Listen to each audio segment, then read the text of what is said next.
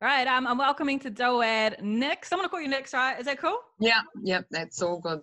Hey, how you going? What's up? I'm good. Yeah, I'm good. I'm good. How are you? I'm good, thanks. I'm actually really surprised I've caught you because you're always blimmin' making content, posting videos. I just saw on your Instagram literally like 2 minutes ago you posted a video. Yeah, hard out. Nah, fuck up.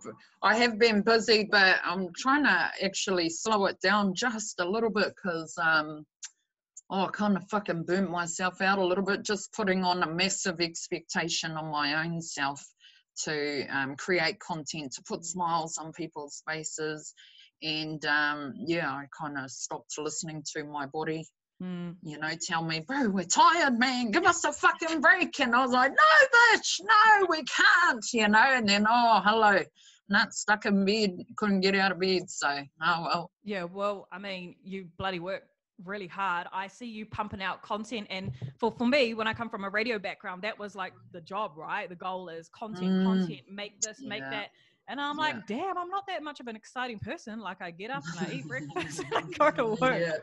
So how do you even come up with the ideas that you come up with and the characters that you come up with? I reckon I've fucking, everybody has lived a out of it life. I have lived a real out of it life, and I just like to kind of reenact those experiences because some of them were pretty fucked. And yeah, I've got the wigs, you know, we're in lockdown, I've got the fucking time, so I just thought, fuck it. Hey, really quickly, because I feel like a lot of people that are tuning in, they know you as like Nix, as like the skit girl, as the funny chick on Instagram or Facebook. But do you want to tell us a little bit about you, like how you want to describe yourself for everyone that's listening? Yeah, I suppose I've been through heaps, just like everyone else, I suppose. I lost a child who was 16 months old, my son. And yeah, I fucking went down a really dark spiral, out of control, drugs and all of that. And I lost my other children, my husband, everything. I lost everything. And then, yeah, 2 years ago, I ended up in jail. And when I got out, I thought, you know what, fuck it, I'm going to get my shit together. And yeah, I turned to Facebook to try to get my husband's attention, actually, you know, to try to show him, hey, look, I'm fucking sober, you know, I am giving it a go. Here, see, here's a video. I'm on my way to my voluntary job, you know, look, I'm going to my drug and alcohol counseling. Because I had bullshitted so much to him, you know, I lost that faith from him, and I lost that trust and things. So he was kind of over listening, and I thought, well, fuck, I need to show him, you know. And so I started pulling out my phone and videoing myself doing this, doing that. And along the way, people started to jump on board, like, oh, look at this bitch, what's she up to, you know. And then it started to build a little bit of a community, especially for those that have been down that road that I was down, and needed that little bit of motivation and encouragement that, fuck, this chick's doing it, like, shit, if she can do it, fuck, I might be able to too. So I started to grow this community and things like that. And then I heard from my husband's mum, and she messaged me, she said, hey, we're watching you, we're watching that you're really giving it a go. We want to let you know that the kids are here. When you're ready, you come home back to New Zealand and you can see your kids. And that was like, oh my God, I'm gonna keep fucking going now, man. So I was like, double time, pull my phone out. And yeah, if I fell over, pull my phone out, hey guys, I just fell over, you know. Because in my mind, the people that I had intended for those videos to reach had reached them. And so I needed to continue to keep showing them, you know. And yeah, here I am 2 years later with a massive community that supports and encourages me. And I've got constant visitation with my children now, so. That's amazing. Awesome. Yeah. How cool that it started from you just filming yourself on Facebook, eh? Well, I had lost everyone in the physical, my parents, my brothers, my family, everyone had kind of lost hope. And, it wasn't their fault. I pushed them away because at that time in my life, I wasn't ready to hear shit like, he's in a better place, you know, talking about my son. He's in a better place. Oh, God didn't want him to be down here, you know, because it's such a terrible place down here. And I was just like, oh, shut the fuck up, you know, like, I don't give a fuck what God wants. Like, I want him, you know. So I pushed my family away and things like, I didn't want to fucking hear that shit. And so when I came out of it, you know, it was hard for me to try to rein them back in and get them to believe that I'm really going to give this a good go now. So for me to turn to Facebook, I knew that everyone was on Facebook.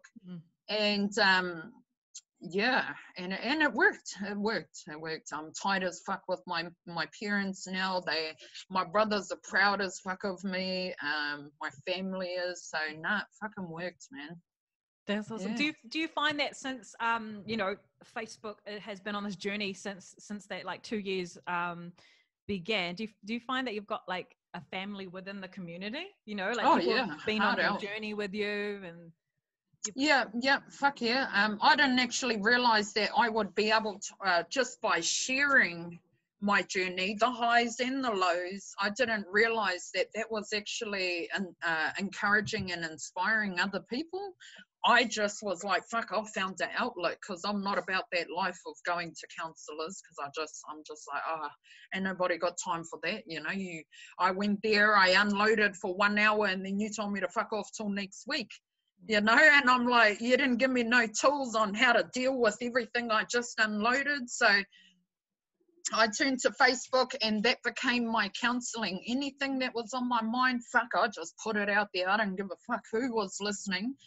I had just finally found something where I could unload and then turn my phone off. Boom! Holy shit! I feel way lighter. You know, like, too.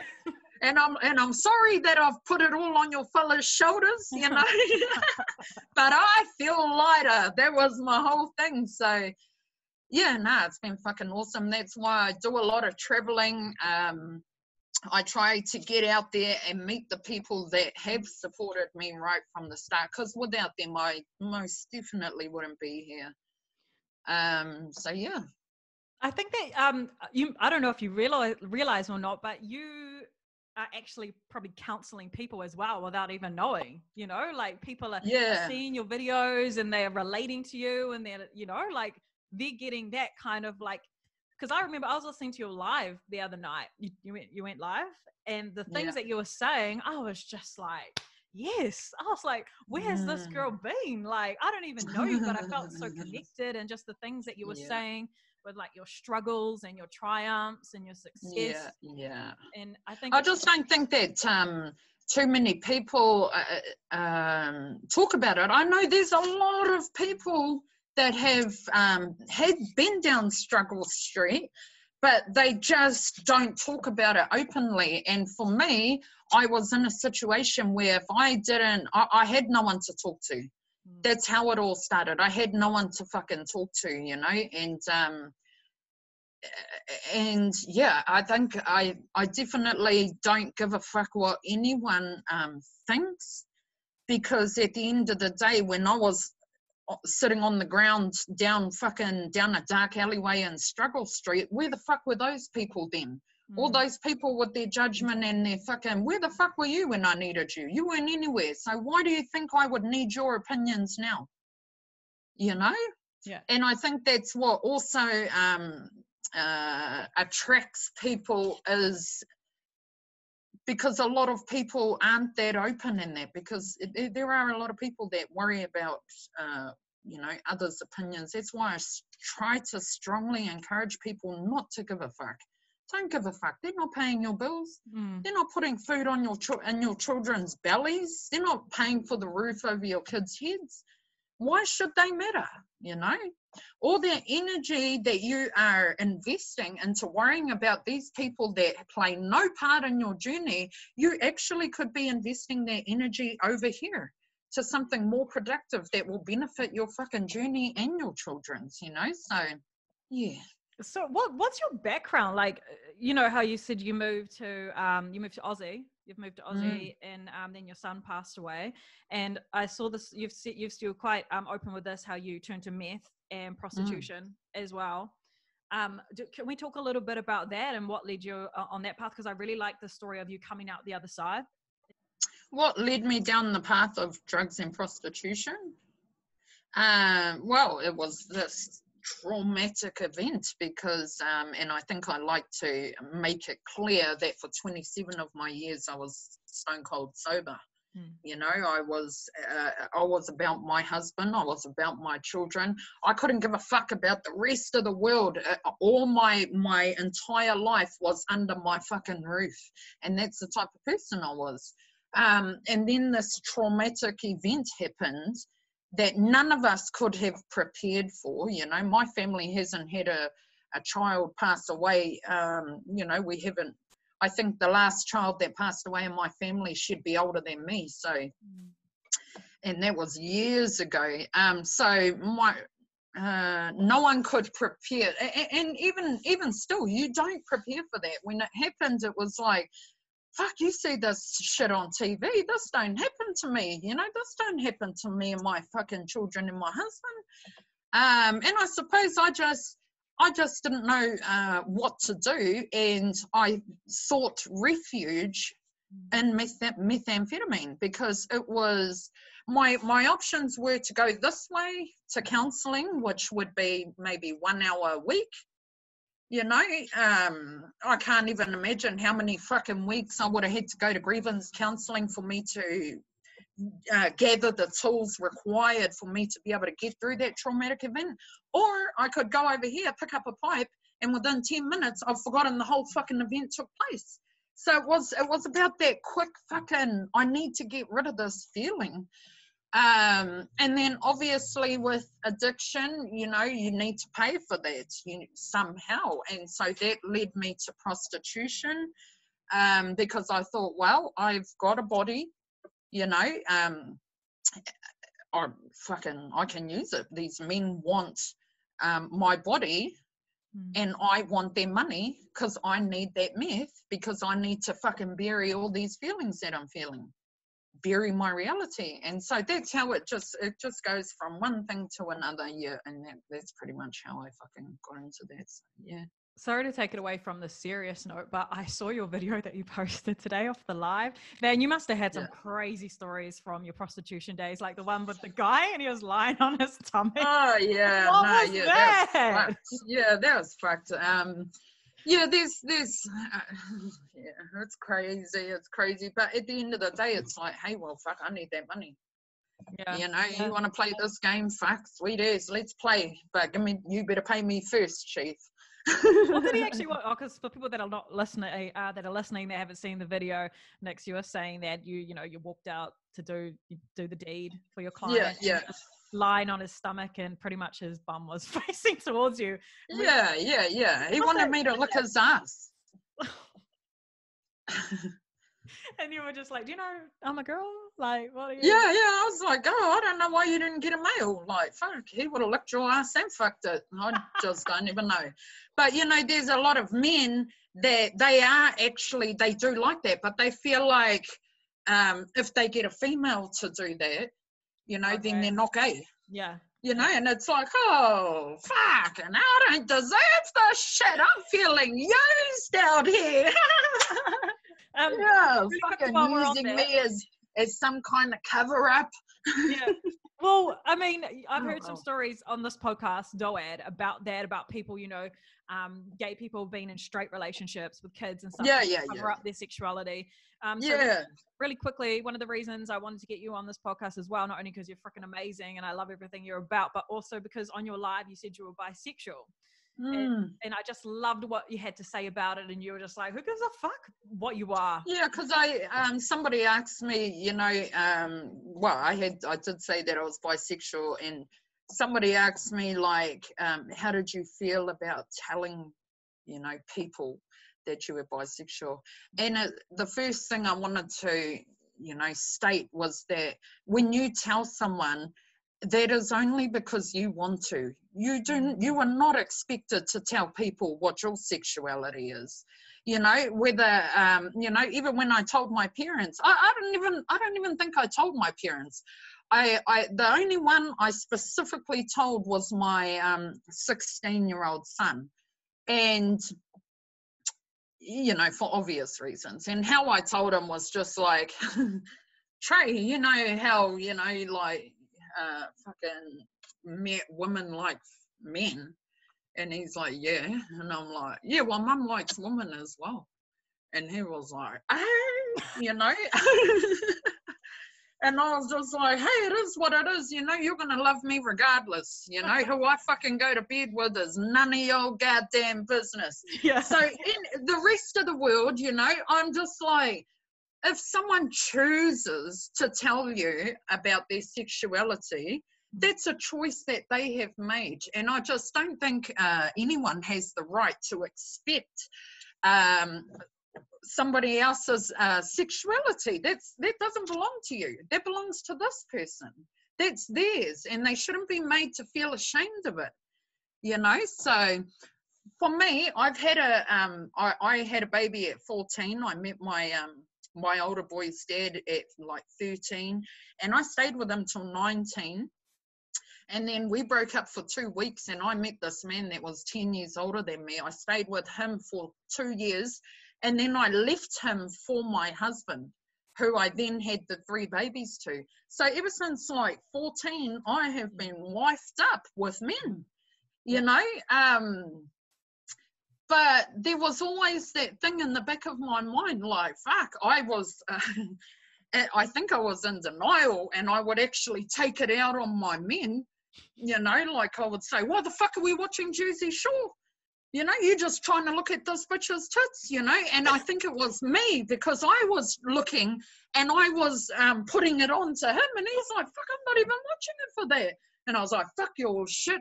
And I turned back, and that's all I'm staring at is this bitch at J Wales fucking tits, you know? So, and when I got out of jail 2 years ago, and I decided, you know what, I'm going to make a commitment to myself that I am not going to run into the arms of another man.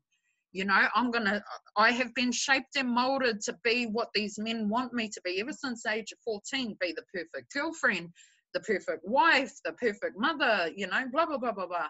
And then I thought as well, hey, you know, maybe I'll fucking see what this whole, you know, thing about females is like. Why not? I mean, shit. Let's see let's have a dabble, you know. Yeah, and I have, and then I kind of realized, oh, hang on a minute, fucking hell, it's like so many emotions and so many fucking all in one ball, and I'm like, holy shit, I'm trying to figure me out, and now I gotta figure you out, and you know, we are just two of the same species, and so yeah. I mean, I and how I put it is, hey man, one day I might want chicken, and the next day I might want a steak. Hey, who am I? You know, like, fuck, why not? So that's the boat that I'm rowing at the moment. I don't know what my future, you know, I don't know whether I end up with a female, whether I end up with a man. I don't want to think about that shit. I just want to have fun. Yeah. Well, what do you think of the physical side of being with a woman then? Did you? Oh, I love it. Yeah, I fucking love it. But the funny thing is when I'm with a female, I don't actually like them touching me. I just like touching them and doing everything to them. I just don't like it done to me. Yeah, so. That's interesting. Maybe are you? Yeah, I know. Are you usually like the dominant lover, no matter if it's like a male or a female? No.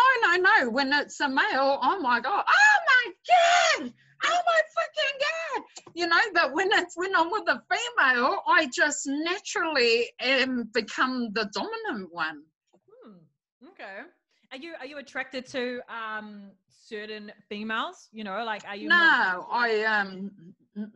fuck it.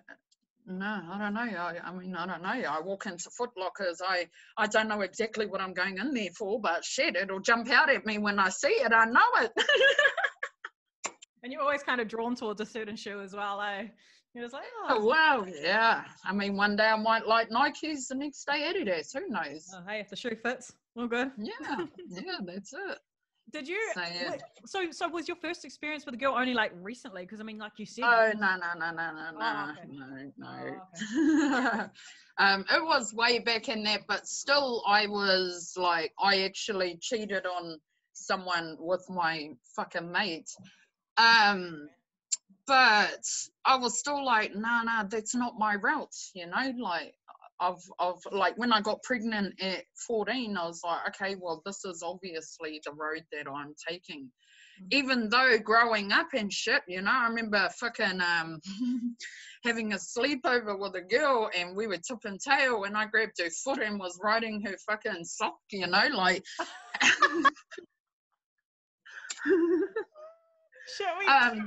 so, but then when I got pregnant at 14, you know, I was like, okay, well, fuck, obviously I'm supposed to be with men for my life, you know, but it wasn't until, and yeah, I would, you know, I would hook up with a chick here and there, but I was just like, no, you know, I've already had a baby, shit, this is my thing over here. So, yeah, when 2 years ago, I was like, okay, nah, you know what, this is me. I actually do like fucking females, and I like men.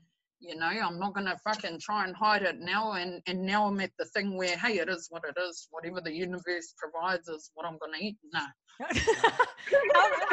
How did that go in jail? Like, what's it like in jail for that? Nah, man, nah. It was like, nah, because in there, people are too territorial and shit like that. You don't know if fuck, people are too territorial. You don't know if this person's owned, you know, and the last thing you want to do is get into it because you staring at Amy over here and oh fuck, eyes down, Nix, eyes down, play it safe. So it's not like Orange is the New Black, nothing like that.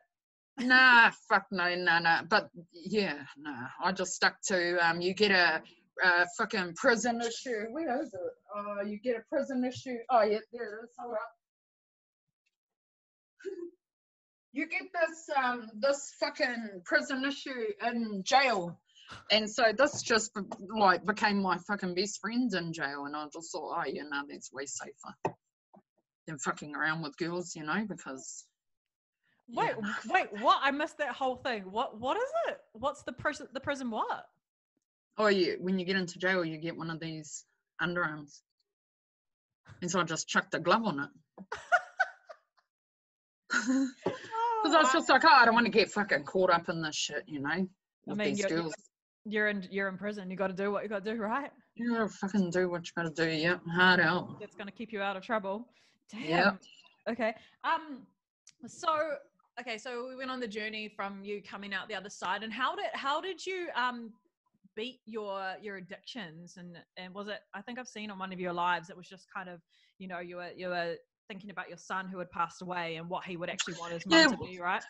Yeah, well, you need to I had to look at it and think, okay, so I was sober for 27 years, you know, and then I turned into a raging meth addict.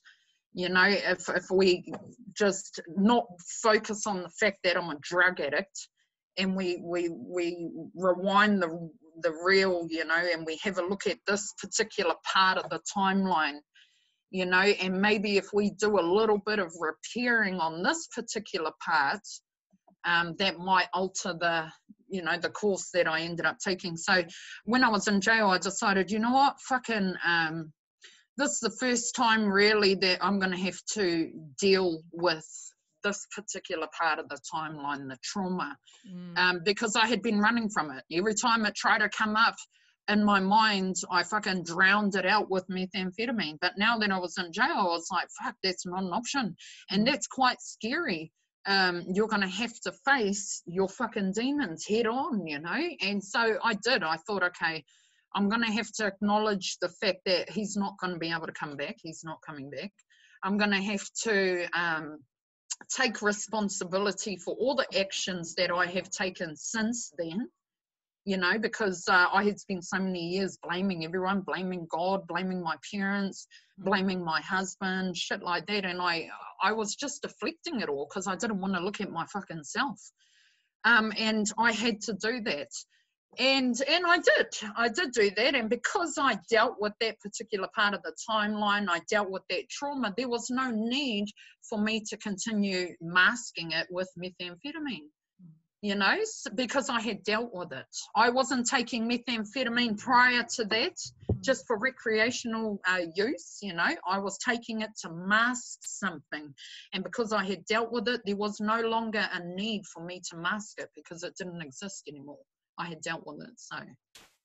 So I feel like you're saying, you know, anyone that's struggling with addiction, it's in your mental, right? You have to deal with that side of things. Yeah, you have to deal with the pain, and a lot of people, they don't want to. They don't want to deal. It's too hard. Yeah. You know, it's just so much easier just to fucking bury it. You need to realize you're not moving forward. You're not moving forward at all, you know. You're existing, but you're not fucking living. And you won't start living until you deal with that fucking trauma, you deal with that pain, you know, and then you can carry on without that massive burden on your shoulders. So that's what I did. And it fucking worked. I think it's the hardest thing, you know, like loving yourself. Hey, and like digging really fucking deep to get to those deep issues and bringing the trauma to the surface and just being like, fuck, okay, this is what's happening. I need to deal with this rather than just numbing it. And it's really hard, a really hard thing to do. So I really admire your mental strength, and I'm just so grateful that I have the opportunity to say it to your face that, fuck, cool. Man, kudos to you. Yeah, it's been hard, but worth it. Definitely worth it. I mean, I see my kids, and you know, I listen to my son call me gay, you know. Just makes my entire day, you know. Yeah. I worked so hard to come this far for my son to call me gay. Yeah. He says everything I fucking do is gay. So how old is he? He's 10. Yeah, he's 10, she's 9, and my oldest boy's 16. Cool. So are they there in New Zealand and you get to see them? Yeah. I just went and took them to Safe Haven before this whole lockdown. They're out on the farm and fucking living their best life, and yeah. So I'll be picking them up straight after this. Cool. That's awesome. What do they think about mum being, like, I guess, Facebook, Instagram famous? Do they know? Fuck yeah, they know. They love it. Sometimes when I pick them up, as soon as they get in the car, Mum, why aren't you doing a live? I'm like, oh, yeah, you know, and I'll have my live and they'll grab my phone and fucking run off. Kia ora whānau, you know, they love it. My son, he's a hard out on TikTok, and he's like, Mum, I'm gonna change my name to CWK Geordie, so that when people type it, and I'm like, bruh, I'm feeling used and abused. He's smart. Yeah, oh, he's smart as. He jumps on my lives. He's like, hey, whānau, follow my page. I'm like, oh, bro, you better shut your ass there, boy. Yeah, nah, cool. So, what does it stand for people that don't know, your Instagram handle? CWK is, well, that's my Facebook page, Cook Whānau Kōrero with Nix. I wish I could just change my Facebook page. I started it because that terminology, cooked, is like, oh, bro, fuck, this cunt's random. You know, this cunt's random as. And then I just thought, well, that's exactly what I am, you know, like, fuck, I don't want to, if I called it meth recovery, you know, I don't want to be bound to fucking meth, you know, just constant. Oh, fuck that. I'll get bored as hell. So I thought, no, cooked whānau kōrero. Yeah, that's what I'm about. Because, man, one day I want to talk about, you know, men fucking lying on their stomach with their ass out. The next day I might want to talk about depression. The next day I might want to talk about, you know, cooking. I just didn't want to be bound. So, yeah. How does a normal day for you look? Because like you said, I mean, like, do you meet up with Facebook and they tell you what you have to post, or are you just like, oh, I've got these ideas? Oh, no, fuck no. No. I'll post when I want. Okay, that's good. Yeah, I post when I want. How does a normal day look? Oh, fucking hell. I don't know. Where do you live? Because there's always people at your house. Oh, I live in Huntley. Yeah, I live with my mate and her 2 daughters. But we live in an old, like, fucking police station, so it is massive. Oh, wow. So we get our own fucking, you know, I could go a whole day without even seeing any of them. And I love my space. So even when I'm home and shit, I'm always in my room. This is where I'm at. So yeah, because I can see you've got like all your wigs and stuff in the background. yeah. Hard out. How did you even come up with your characters? Is that just from life experience?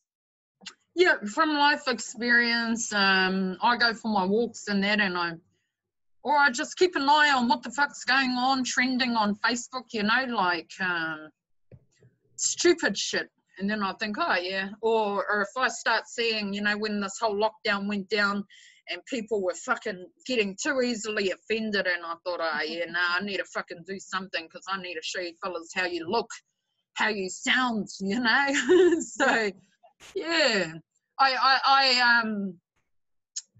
like to do my skits and all the characters in that my own self, because then people are going to get offended. Say I bought some other characters in, and I bought a Pakia, and it will get flipped, and then people are going to be like, oh, why did you use that person? Yeah. Why couldn't you? So I'm like, okay, you know, I'll play all of the fucking characters myself, so nobody can feel targeted and shit like that, you know, because I've got to keep that in mind. So I don't want people feeling fucking targeted. You know, well, that's the world of social media, right? Like your skit, everyone's going to be offended by by something, you know, like, yeah, it's fucking stupid.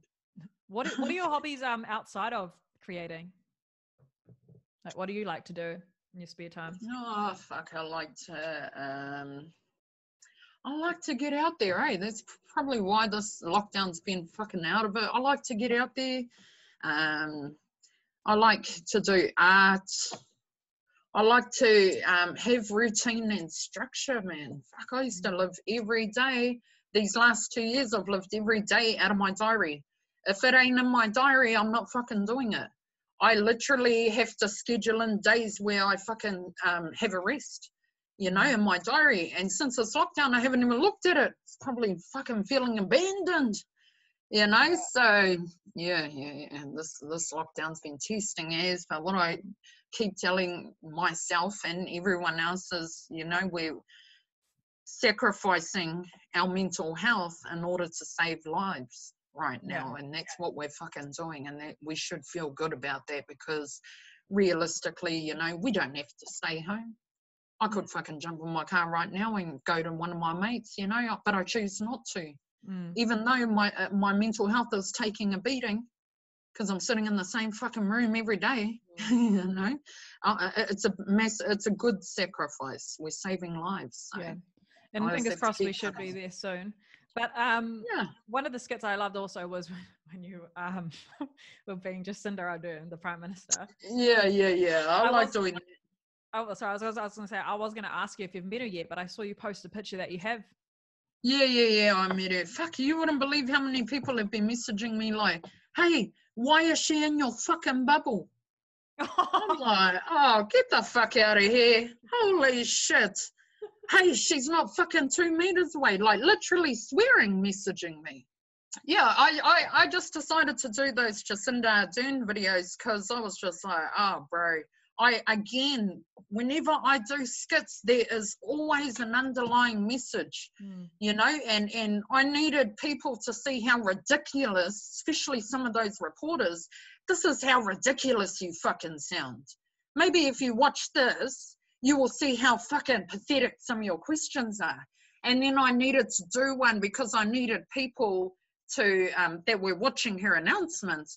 I needed them to see how fucking pathetic their questions were on those lives, you know. So the only way for me to do that is jump on a public live and say, hey, fuck yeah, or put it into some type of little fucking skit, which not only will pump that message out, but will also give me a break from the seriousness of my live streams, you know, and give me an opportunity to be a little bit creative and things like that. So it was like, yeah, fuck yeah, I'll choose that route. Yeah. They were great. Bloody great. Oh yeah, I saw that on your live also that you like, you know, for travel, and you said you're allowed to leave the country soon. I don't know when the heck we're going to be able to travel next, but you wanted to go to the Cook Islands. I saw that. Yeah, I do, but I'm worried about the fucking Wi-Fi there. Yeah, I'm half Rarotongan. I know it doesn't look like it, so pale. But let me know if you want to go over. My auntie, she's like bougie. She owns a nightclub over there and stuff, and she's got all good. What? So come with Oh, fuck. Yeah, fuck yeah, keen. No, I think Vodafone's going over there. Hey. Yeah. Yeah, anything. That's the only reason I haven't gone over there, because, you know, like if I go and do something, I like to share that experience. And I was just like, fuck, I fucking go crazy if I go somewhere and I can't fucking jump on and talk to the supporters and things like that, you know? So you're saying with your mental health, you know how you're like, well, you're struggling a little bit with being inside and being isolated and stuff. How do you, you know, what's your kind of like meditation and stuff for your mental health? What do you do to kind of get that on track? My fucking Pro Satisfier 2. Your what? Pro Satisfier 2. And I talk it out, eh? I fucking I talk to the supporters and things like that, you know, whether I'm feeling good or whether I'm feeling ratchet as fuck, man, I lay it on them. What else do? I try and get out for a walk, but, you know, the weather here in Huntly's been fucking shit. So, and I just don't want to get myself into the habit of hopping on my bed and watching a Netflix. I don't want to fucking get into that habit, you know, because it'll be too hard for me to get back into my normal shit once all the shit's over. So, but it's been cool. A lot of people have been reaching out to do podcasts and interviews and fucking shit like that. So that keeps me a little bit busy. Yeah, just because it got such a cool story, and I think it really needed to be shared. I'll let you go. I'll just quickly. Is it cool if I just ask like a couple of just like really like just dumb mindless questions just for fun? Yeah, hard. Describe your perfect kiss in 3 words. Wow. Oh shit. Long, soft, and God. Warm. I don't know. Oh my God, I've never had a cold kiss. That would be long, soft, and warm. All right, we'll take that. And if you were like to go on a date, would you rather like have a date in, like cook dinner, watch a movie and stuff, or go out? Probably go out, because we all know where the date in is going to lead. So probably go out, you know, so they can spend a bit of money on me, and then we'll go back and do what we would have done if we had stayed indoors anyway. So now it's just a little bit more broke, so that's cool. Are you at the moment, or? Yeah, I kind of am, but I'm real staunch to like. I'm on my journey of self-discovery. I'm still trying to figure out who I am. I'm still trying to love my own self, and I'm at that thing where I don't think it would be fair to anyone if I tried to include them when I've got so much work to do, you know. So and that's so cool that you can recognize that as well. Yeah, hard. Do you wash your legs in the shower? Yeah, hard. Okay, anyway. Like, I got roasted when I was on the radio for that, because I mean, okay, I'm having a shower, right? Washing my face, doing all my top, blah blah blah, you know, wash downstairs, and then the water and the soap just drip. Like, I don't get down and like I shave my legs, so that's kind of washing at the same time. Oh yeah, no, same. I don't purposely like lift my legs up so that water just misses my body and aims straight for my legs. Ain't nobody got time for that. Thank you very much. I got roasted for that. I got backs. Got your back. One more question for you is it's a Dear Diary question. It's something we do on the podcast where the listeners, they just ask a question, and then I ask the guest. The Dear Diary question today is, where do you meet other gay people? In my DMs. Really? Do people yes. in your DMs? Yeah. I'm not saying that I respond, but I'm just saying they're there. Are they usually the same kind of people? No. All different walks. All different walks. So that's where you might meet gay people, but I guess for everybody else, I don't fucking know. There's not really many gay clubs or anything in like Auckland. I've never been to fucking. I don't go to. I don't go anywhere. Actually, I really am quite fucking boring, to be honest. Yeah. I mean, this fucking lockdown is the most that I think I've drank more in this lockdown than I did last year, kind of shit.